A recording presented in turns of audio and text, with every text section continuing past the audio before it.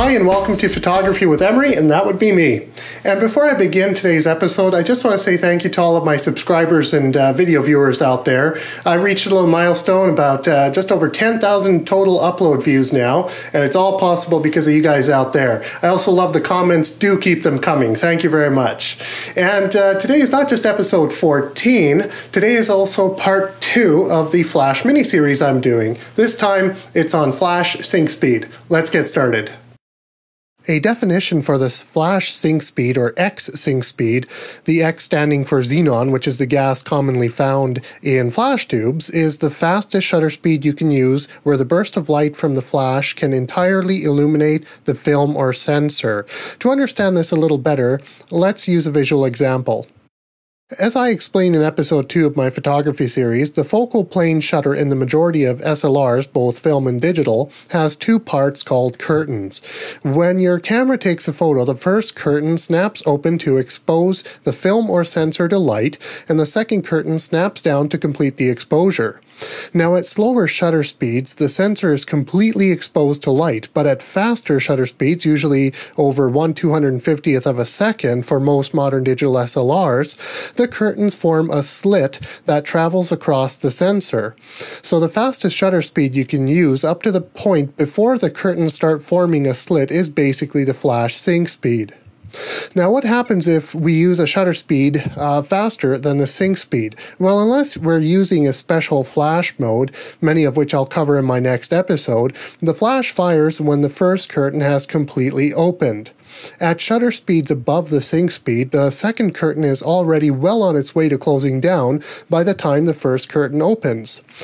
So when the first curtain opens, your flash fires, but with the second curtain already partially closed, you get a picture that looks something like this. That dark section on the photo you're seeing is a shutter, the second curtain to be precise. Now keep in mind that when an image appears on the sensor of your camera, it's upside down. That's why the blacked out part of the image caused by the second curtain appears on the bottom if we view the image right side up. But what if we're in a situation where we would still like to use the flash but also a higher shutter speed? For example, many photographers use flash in broad daylight to help reduce the intensity of shadows on their subjects. The thing is though, if you happen to be shooting a portrait, then you're likely going to use a large aperture to create a small depth of field in order to get a blurry background. If it's a sunny day, your shutter speed will likely be very fast, hovering in the 1/1000 to 1/4000th of a second range. This shutter speed is well over the sync speed. Even using a dark neutral density filter might not be enough to slow the shutter speed down enough in all cases. However, if you have a flash that supports what most manufacturers call FP mode, then you may be in luck. According to the majority of sources I've researched, FP stands for focal plane, but less commonly I have also seen flat pulse and fast pulse used. When using FP mode, the flash fires off in very rapid succession as your camera takes the picture in order to illuminate the sensor as evenly as possible as the slit formed by the first and second curtains passes in front of the sensor.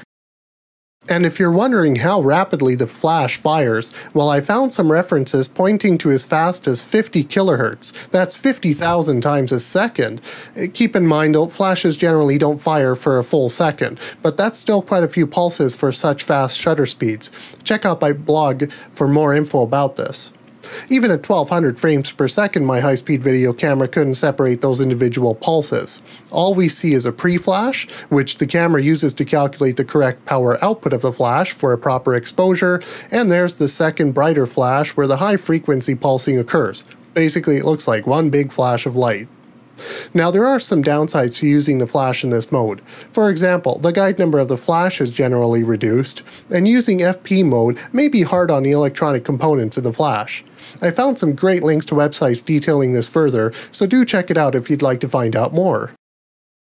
Well, I certainly hope you enjoyed that episode, and stay tuned for the next one, because there I'll be showcasing what you can actually do with your flash, such as red eye, first curtain, second curtain, and a couple of other things you can do. And do subscribe if you haven't already, that way you can stay up to date with my stuff, and you can check me out on Facebook and become a fan there. I also post little tidbits that I don't do on my blog, which reminds me, check out my blog, because I always do a supplemental post after my videos. So, I hope to see you next time. Take care.